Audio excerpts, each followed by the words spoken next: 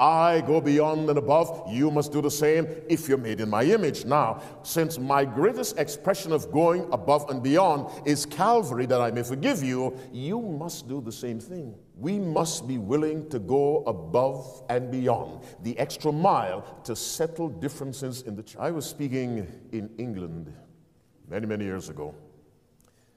I was speaking on forgiveness. I was doing a week of prayer.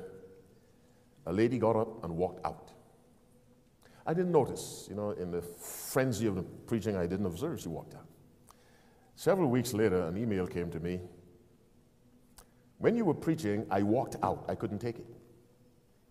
Because I have something against either half-sister, adopted sister, or something. For years she had this gripe because when she was a child, I believe the father remarried and the daughter of the new mother did not treat her well. She thought the father, whatever, she had this thing and she had this grudge against this stepsister. Carried it for years, going to church every Sabbath. But God goes the extra mile until he finally catches you. And that week of prayer caught her. Oh, even though she walked out, but she said, the Spirit walked out with me. And would not leave me alone. She said, I made attempts to find that stepsister.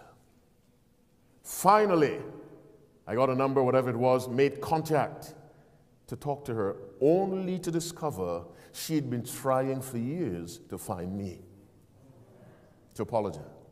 Not only that, but in the process of time, she had become, a Seventh-day Adventist.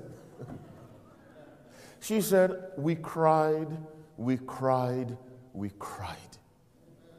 And the subject heading of that email was, I am free.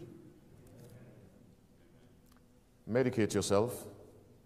Remove the handcuffs that keep you from being who you really are. Remove the shackles. Forgive someone who's hurt you. Your classmate who laughs at your hair, laughs at your shoe, forgive him or her.